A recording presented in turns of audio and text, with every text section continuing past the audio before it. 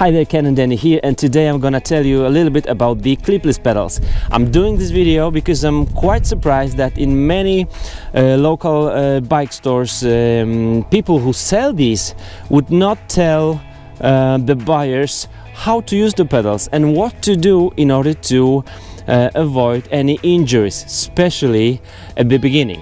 So let me show you how these work and what can we do to make the use of those pedals fun from the very beginning.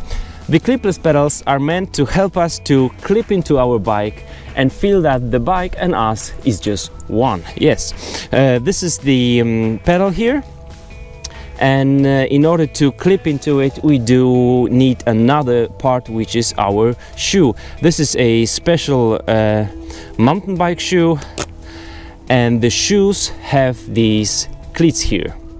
So the pedal and the cleat, they can be just joined together like this, and now we are clipped into our bike.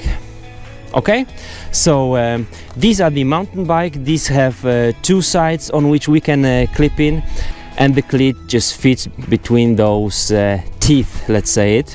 What should we know about the clipless pedals? Are they dangerous? No, these are not dangerous. Are they dangerous when we do not know how to use them?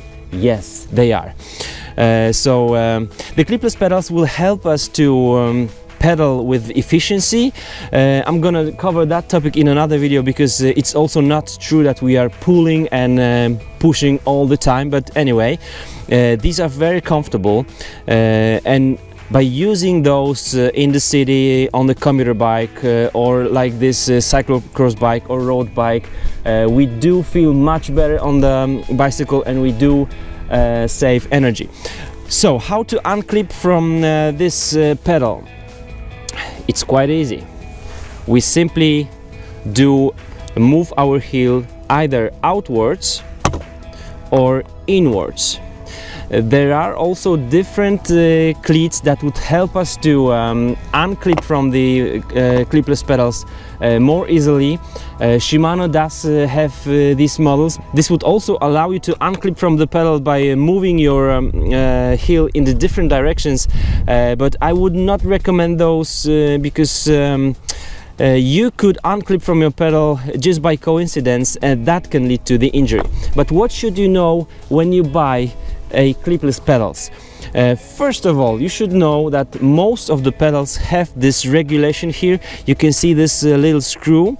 By unscrewing it, we are taking off or lowering the tension on the spring here, and that means that clipping in and clipping off the pedal will be much easier. And we have two such regulations for both sides. This is some old PDM 515 Shimano pedal, which is working very, very good.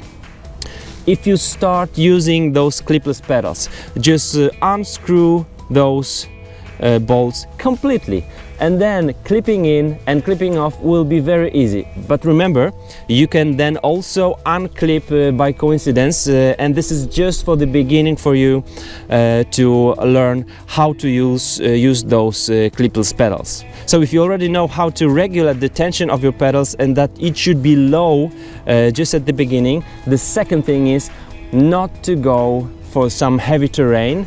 And also, probably the last thing you want to step on with your shoes is the sand, like here. Because mud and sand and anything that comes here, all between the cleat and the sole, can really make difficult to clip in or clip off the pedal. So just set your spring on the lowest tension, and also avoid any heavy terrain. Just go for some light cycling, and then it will be fine. I know quite a few guys and girls who bought their clipless pedals and they went just for some spinning in the city, and they stopped on the red traffic lights, and then they fell down because when we do something suddenly like stopping on the red lights, we do tend to forget that we have those clipless pedals. So you just have this in mind, and you will be really enjoying using clipless pedals. And in other video I'm gonna tell you how the clipless pedals work, and I will compare these to the cages. If you've got more questions, I'll be happy to answer those. Just put those beneath the video and we'll see you soon. Bye bye.